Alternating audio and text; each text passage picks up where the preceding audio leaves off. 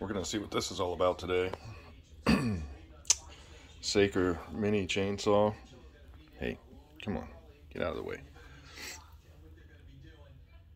I got nothing but trees to saw here, so we're gonna fire this thing up and see what it can do.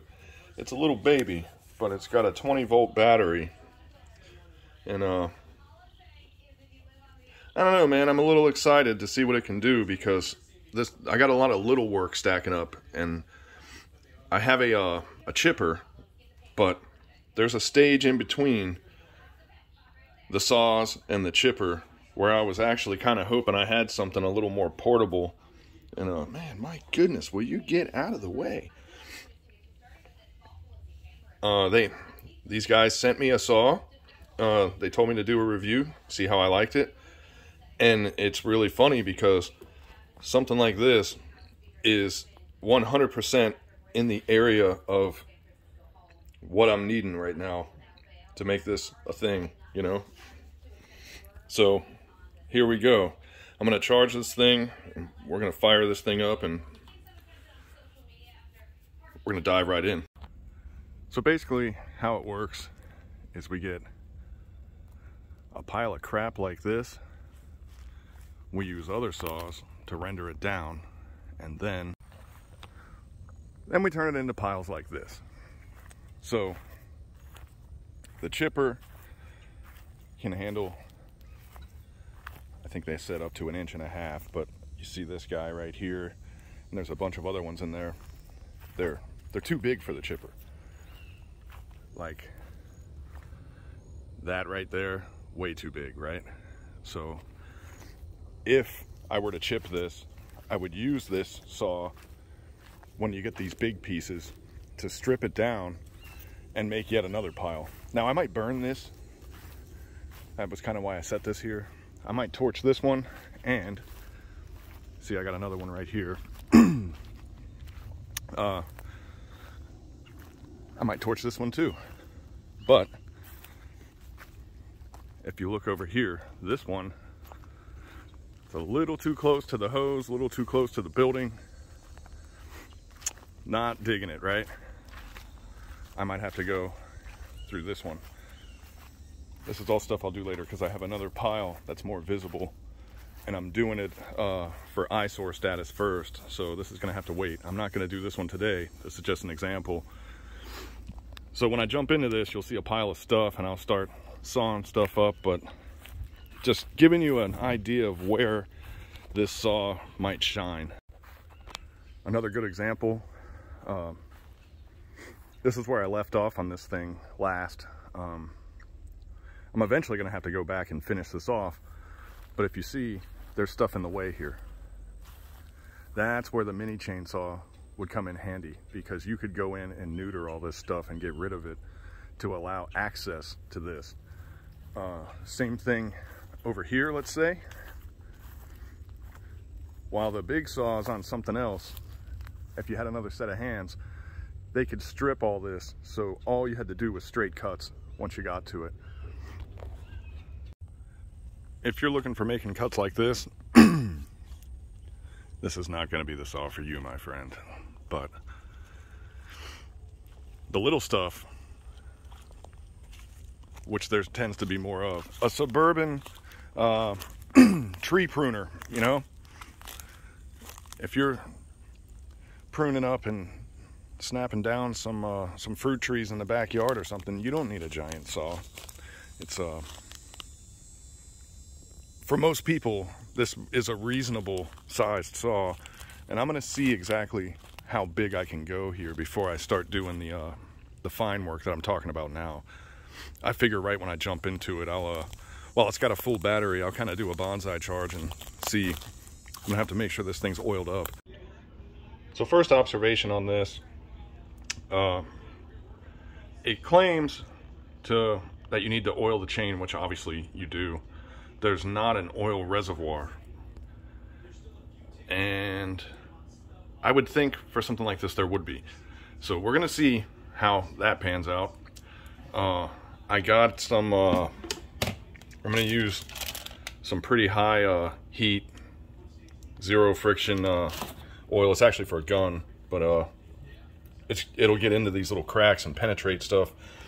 I'm gonna try to use some thinner stuff to get in here because I want to get into the track, you know, between the chain and the bar here, and I want to get all these joints, and that little applicator there might help me with that, because I think you have to go, of course it's not gonna show, I think you have to go in between the links of these chains here. So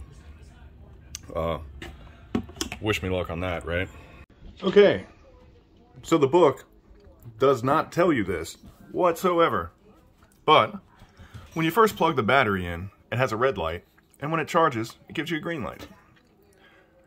I just read through pages and pages of machine language to try to figure out if it was going to do that or not.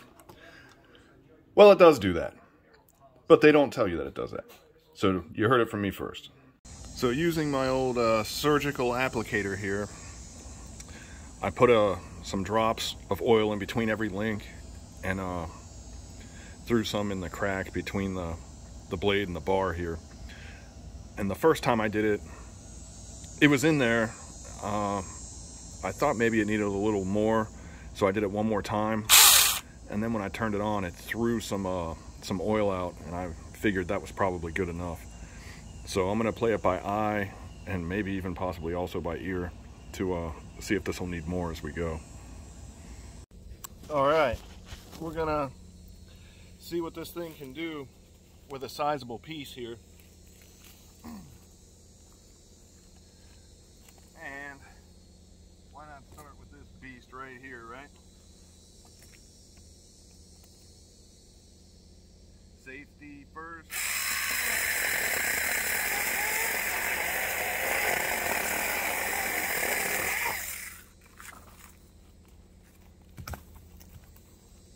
That's aggressive. That's pretty freaking aggressive.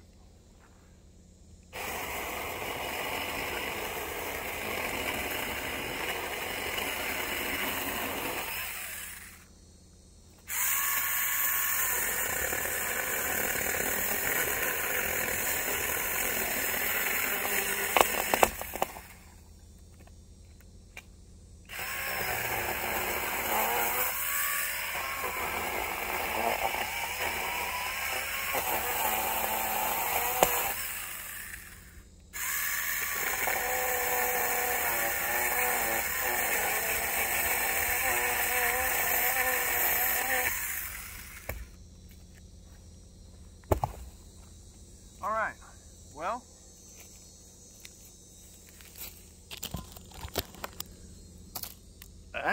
it's my first time actually cutting with this thing, man. And I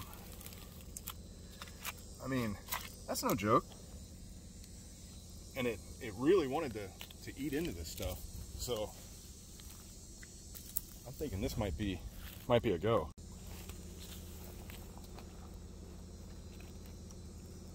So far it's making short work out of this.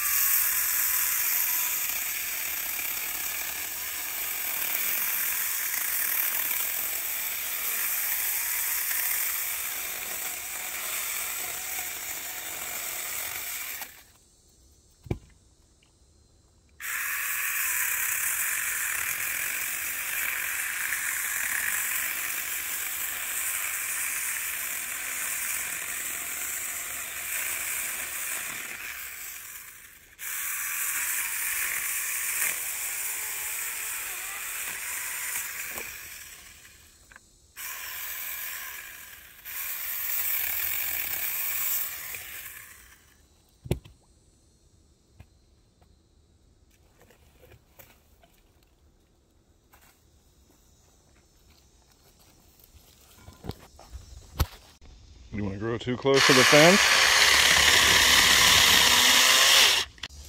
For cutting these annoying saplings, that's really what this thing is kind of made for, you know? And For the most part, that's what I would use it for. But this, I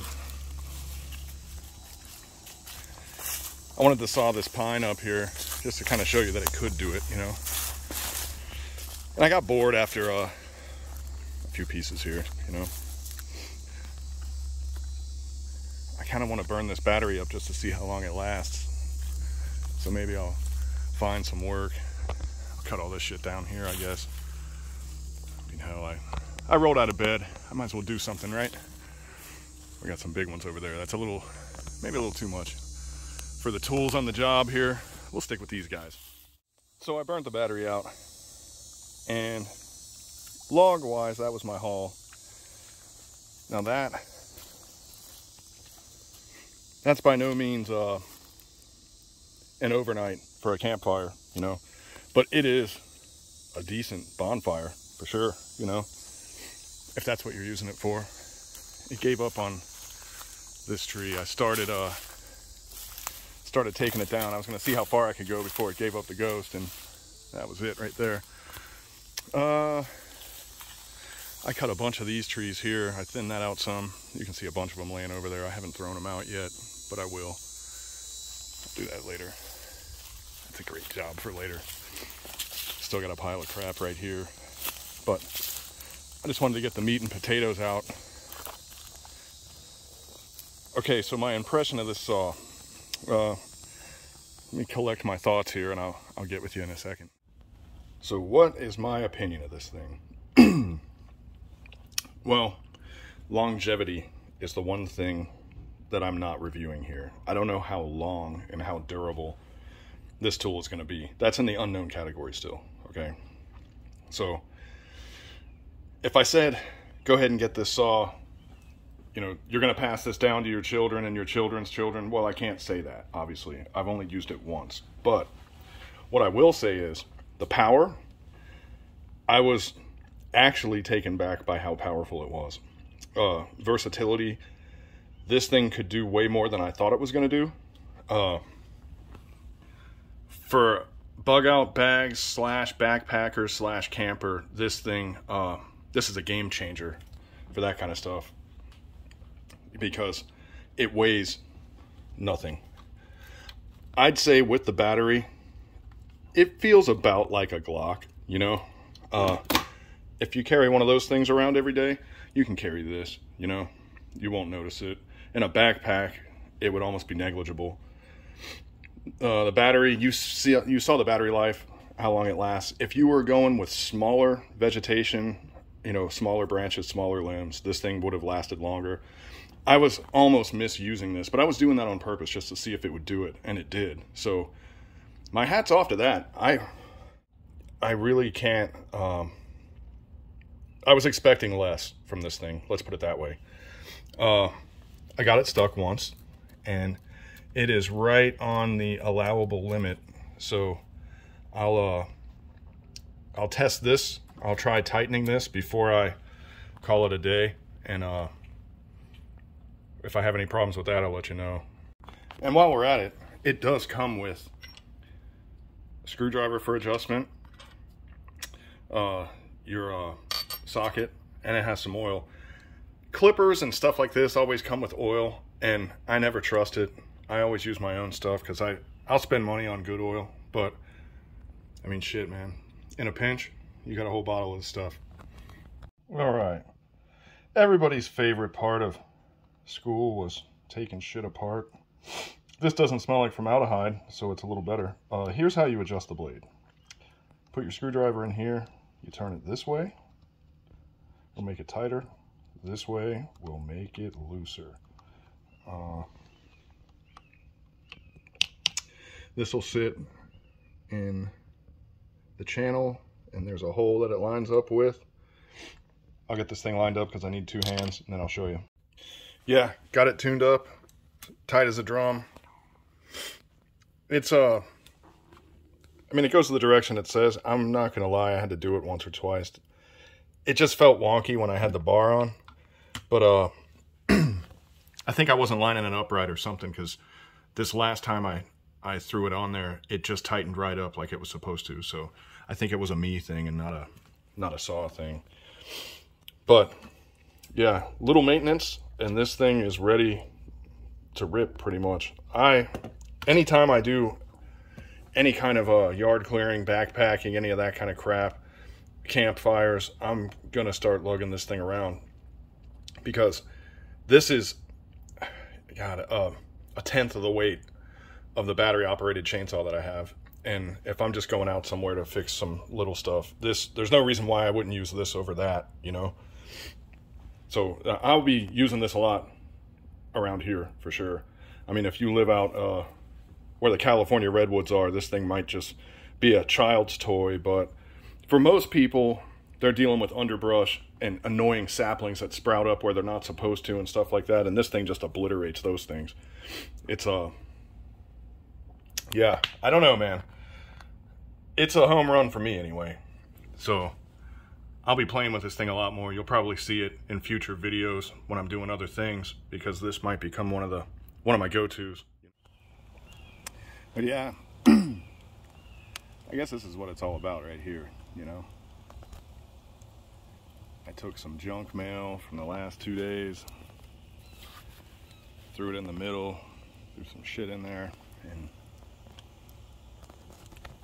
just burned it. I'm just kind of chilling, man, you know. But this is maybe the end game, you know what I'm saying? Like, this is what it's all about right here. Just a little side note for anybody that gives a shit.